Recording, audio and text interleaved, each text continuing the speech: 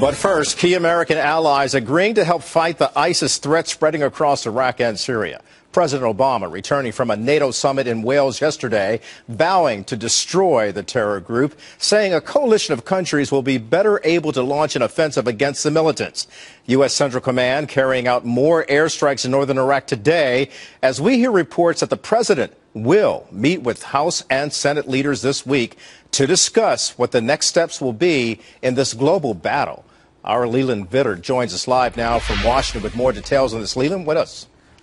Kelly, good afternoon. It's still unclear what those steps might be. Remember, it took 3 press conferences and at least a couple of weeks for the president to articulate even a clear strategy for dealing with ISIS. And yesterday, just before he left the NATO summit, he finally stayed on message. You can't contain an organization that is running roughshod through that much territory, causing that much havoc, displacing that many people,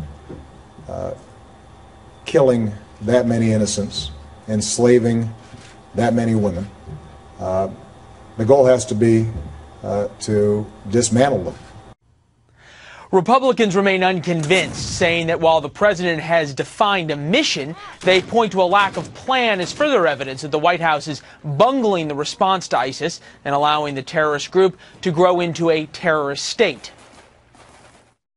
The fact that we have let this go, and especially over the last 7-8 months, as we've watched these columns of ISIS fighters travel city by city and have not hit them by the air, this is irresponsible.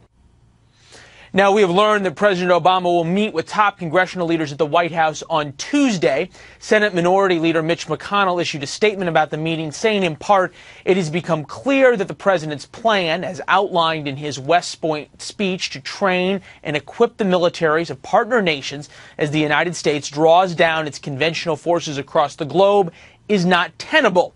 It continues. The threat from ISIL is real and it's growing, and it is time for President Obama to exercise some leadership in launching a response. Now, the big question is, what is that response, and whether that meeting is a prelude for asking congressional approval for further and larger military campaigns against ISIS, perhaps some kind of military campaign inside Syria, or simply to justify the current policy by the president and his staff, is yet to be seen. Kelly? A lot of questions going forward. Leland Vitter, thank you.